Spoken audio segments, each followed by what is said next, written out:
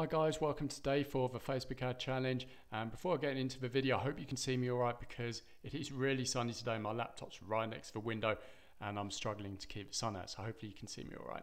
So in today's video, I'm going to be talking about targeting and how you can use Facebook's targeting features to hone in on your perfect customers and clients. For the purpose of this video, we're going to be focusing on cold audiences, and in particular, we're going to be trying to find pages and specific interests that your prospects like and follow.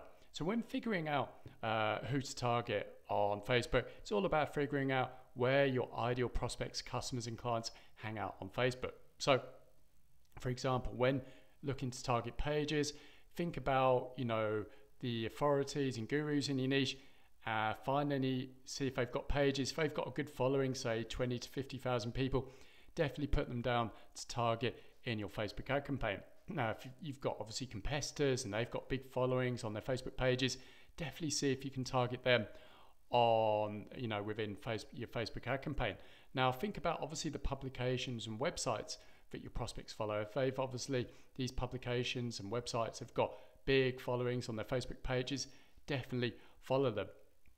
And another good one is, which software services do your prospects use? Say for example, if Infusionsoft's got a really big following on the Facebook page, so that would be a great one to target within your Facebook ad campaign. But the point I'm trying to make here is figure out all of the pages where your prospects are following and see if you can target them within your Facebook ad sets. Now, that's our Facebook pages. Now, the other thing we can do is target specific and broad interests. Now, say for example, you're a life coach.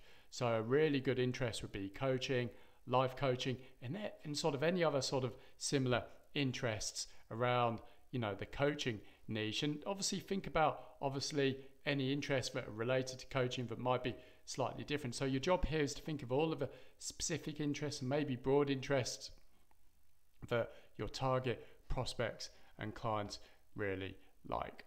So basically, that is how I want you to figure out your targeting.